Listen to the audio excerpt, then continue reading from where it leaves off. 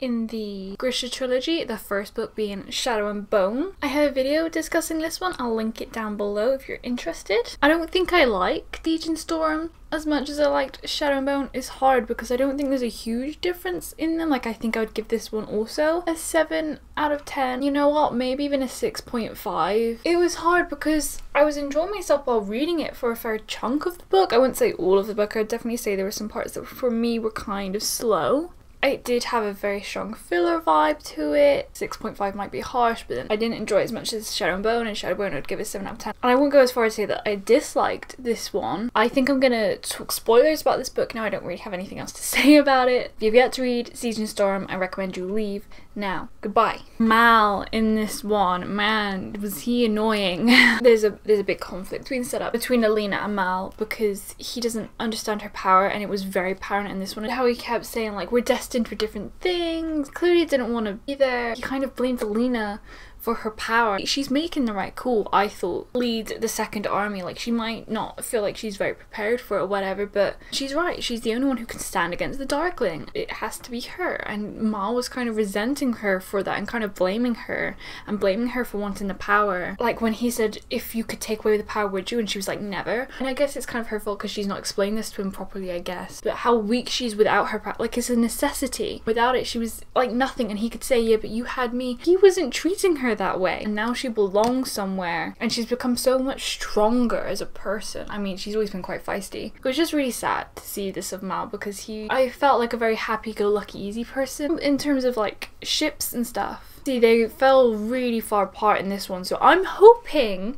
that means their ship is dead and sunk and stuff. But Alina still wants to be with Mal, I think. I think she still loves him, and I think I don't know if he feels the same way. I'm scared of him hurting her. I don't think he's what's good for her. I have a really bad feeling that they'll end up together regardless of, just because they were meant to be. When she found him fighting, I was so appalled, and he kissed Zoya, and he was like, what do you expect?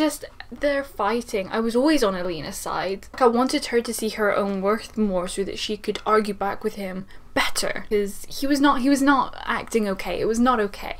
Going to the ship situation though, I guess we have 3 options. Like, this love triangle kind of got complicated because we have the Darkling. Is the Darkling still a contender? I would have said no until the end when she went with him, and for a second she had me fooled, but even still I think there's some quality that he has that she just submits to, and I don't know if it's this whole like equals to like thing. It doesn't feel like she hates him as much as she should. I don't think we can rule him out as a ship though. I was expecting him to redeem himself more. He doesn't really hear in this one, and so everyone always raves about the Darkling. I don't get it, because to me he's awful, and like, I know he's charming, and I really enjoyed him in the first book, don't get me wrong. I can't see it. I wouldn't go as far to say that I by any means like him. I do feel like the lines of him were kind of a little murkier in this one. The problem is we can't trust him, and if we were to sit down and find out what he wants and why he wants it, like his motives and stuff, because what he wants, the peace thing, it's not bad. I think we all want that, and I think he's the only one that's kind of striving for it. It's the fold, that's the thing, and a lot of what he said in this one, and it had me second guessing things. So I still think he's a possible ship. I don't ship that ship. The last one, Nikolai. I loved Nikolai. He was by far my favourite part of this book. He's the only character in these books so far that's made me laugh out loud. Like, Genya's was kind of funny, but she wasn't really in this one.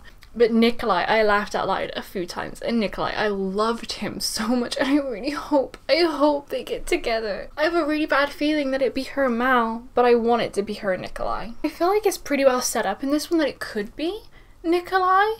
Like how he almost kissed her by the lake, and he's so respectful of her as well, and he's respectful of her power. It'd just be so good for her. He's like the balance between the Darkling and Mal, where Mal just has like not enough respect for her and doesn't understand what she is, and then the Darkling who's gonna push her to be all powerful, maybe understands her a little too well. Nikolai's right in between. Like, he respects her, like he said he's not gonna kiss her while she's still thinking about Mal, and likes her friends. He's what's best for her, and I think he could make her happy if she would just let it. I really hope they get together. I think it's a strong possibility. I do. She could be Queen of Ravka and it would work so well, and like that's the best way to blend Grisha and men together, and that's ultimately what we need. Nikolai and Alina both want this. They both want Grisha and men to work together, and they both agree that that's the way forward. Even when Nikolai was Strumhound, I don't know how you say his name, but I was still like, okay, he's my favorite character. I hope he sticks around. He's the best one here by far. So she gets captured by the Darkling and back to Ravka they go. It didn't last very long. They're a great escape. And when the Darkling was talking to her, it did seem like he genuinely wanted what was best for Ravka, and the way he was kind of blaming her, like, well, if you just listened, like, you keep betraying me. And it did feel like we're not getting the full story, maybe? What he wants is right. It didn't have me questioning things. I don't think what he wants is right, but it's close. It's murky. I really wanted more. Like, I was hoping, because she kept getting those weird glimpses of her, which I guess is the color ultimately. I was wondering if it had something to do with the bite, but maybe it's both. I think there was a missed opportunity there for them to actually converse, and I think he could be taunting her more. Like, it was creepy, don't get me wrong. I feel like he's not understood well enough. Or maybe there's not as much depth to him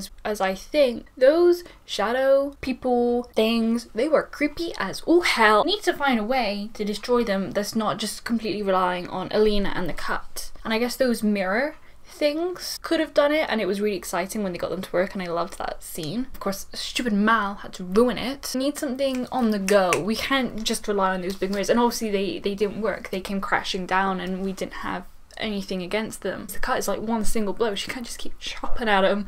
It's not going to get them very far. So we find out that the fold is in fact still expanding, and that the apparat had gone into hiding. Apparat. He's in hiding, and he's telling everyone that she died and was reborn, and he's gathering some kind of army. I don't know how to feel about him. We interact with him very briefly, and I don't know whether to trust him or not. He's so murky. He's a very interesting figure as well. I don't know if he actually believes that she's a saint or not. Like, he's a religious man. Does he have some power where he can see the future? Like, the way he talks about things, it feels that way sometimes. And it kind of feels like he's on her side here. And obviously the army burst in at the end and saved them. So it's a good thing that he's around. Sancta Alina the Apparat said, "You are come to us at last." There was the hummingbird section, which was really nice when they first started flying. I really struggled imagining it. I couldn't envision it at all, and then I googled it, and there was a Reddit feed of everyone kind of trying to debate what it actually looked like. So it's not just me. The writing, I don't dislike it per se. It's very readable and it's fine, but it is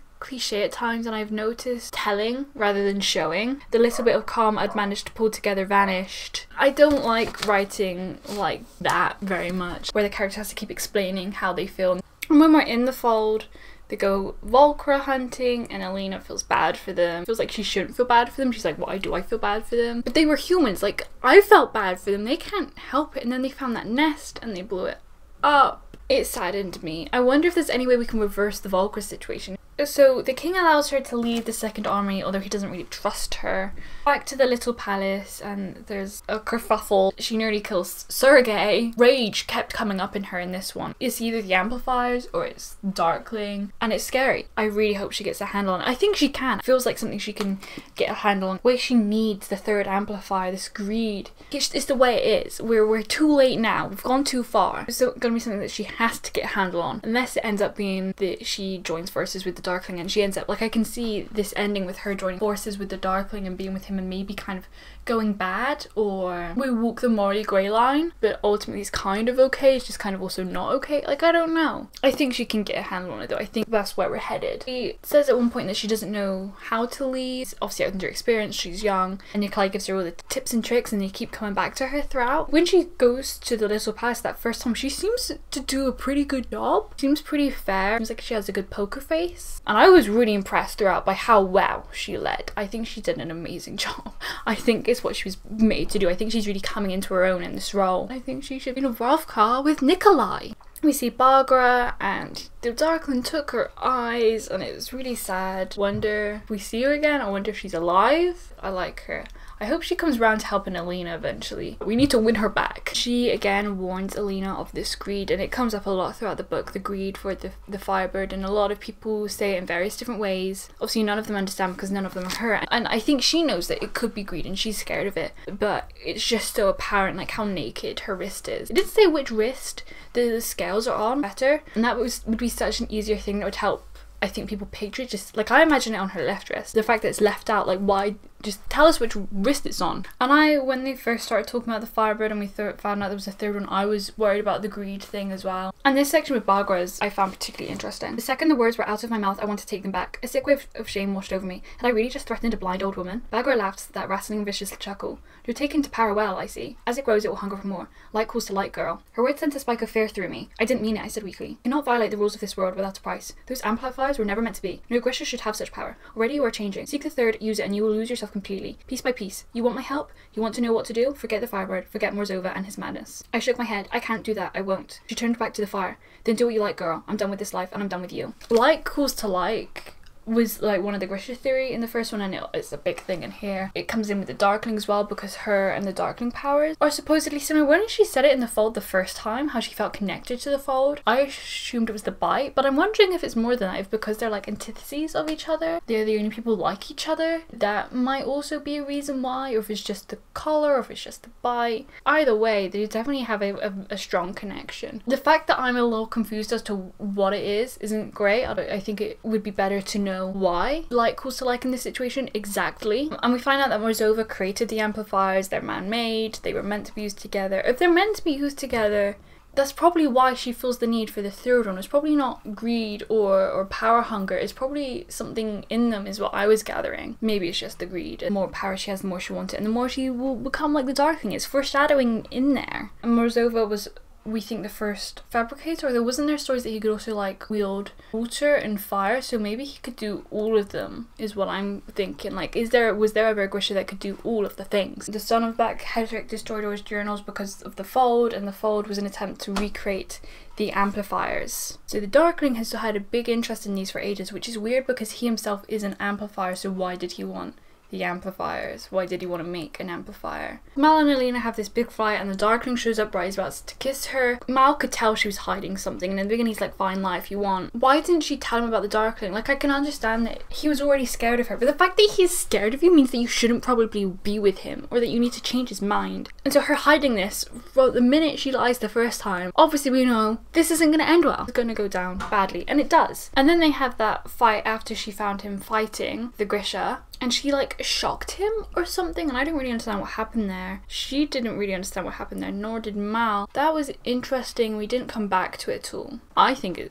it's a sign that they don't belong together, personally. Oh, and then she finally tells him what was happening when they go back to her bedroom, and he just walks off. He doesn't care. And then she thinks Mal starts kissing her in the night, and obviously it's not Mal. Obviously it's the Darkling. And she wakes up and she screams and no one comes, and that scared the crap out of me. Goes off to the place with all of the pilgrims. Toila and Tamara end up having to save her, and I loved how mad Toila was when they got back, and like, you were supposed to be on duty and you let her down. If you're not going to protect her, if you're not going to do her job, then leave. Like, why are you still here? I really loved Toila and Tamara, especially Toila. He was great. And it saddened me when they like betrayed her with the apparat, although they promised that they were fighting for her. So I think we can forgive them, and I'm imagining we're going to move on from this in the next one.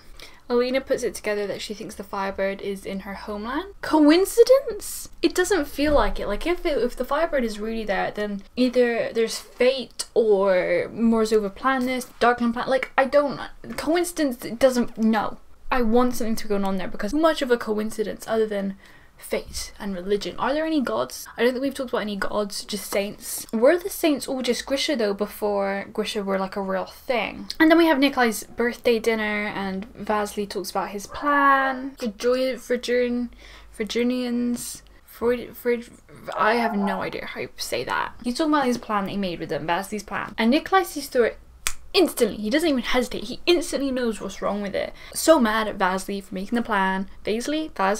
How would you say these names? I was so worried that they were going to believe Vasily and then outlaw Alina and Nikolai or something, and then her shoulder ached, and I was like, oh, no. It was just like a one little line, and we kind of flitted right past it. Shadow men things came bursting in, and it was horrifying, and Vasily's arm gets ripped off and he dies pretty instantly. at least we don't have to worry about him anymore. And then we have a little bit of a fight, but there's so few of them left, and there's so few Grisha, I think, left now. Very bleak, it's very dark, and it seems like all hope is lost. She gives herself over to the Darkling. I believed what she was saying, that she wanted to be with him and it was the only way, and the power thing started taking over his power and made the shadow thing start eating them. I didn't see it coming. If she doesn't end up with the Darkling, then what are all these foreshadowings for? Mal comes back for her because they've known each other forever. Like, they have a really strong bond there, and I'm not saying they shouldn't be friends, I'm just saying they're not supposed to be together romantically. It was sweet that he came back for her. I want to know how Tamar and Toilet came to be in league with the Apparat. I felt really bad for Genya and what happened to her. We end with the Darklings now ruling, and he's trying to find Alina. We don't know what happened to Nikolai. I really hope he's alive. I think so. I don't think they could kill him off so early. And then we end with that end section, you know, the after section, and they're talking about how the boy shook his head. He knew a cell when he saw one. He was wrong, of course. The girl could tell from the way the Apparat watched her struggle to her feet.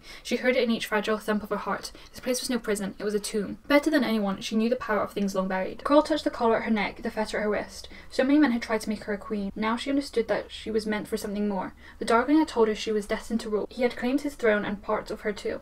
He was welcome to it. For the living and the dead, she would make herself a reckoning. She would rise. Meant for more than a queen? What does that mean? I'm glad that we end on a high note. She has power in her. I think she's really powerful, and I think she has potential. I don't love Alina per se, but I do like her, and I do think she has a lot of potential, and I hope she takes it. I'm excited to see this finish because not a ton happened here. It was a lot of us getting ready to face the Darkling. I wonder if we're going to find the Firebird. I wonder if she's going to accept the Firebird or if she's going to listen to the warnings. I think she's going to end up with it. How she ends up handling the power, I don't know. Because that saying that she was meant for more than to be a queen would suggest that she might be able to handle it.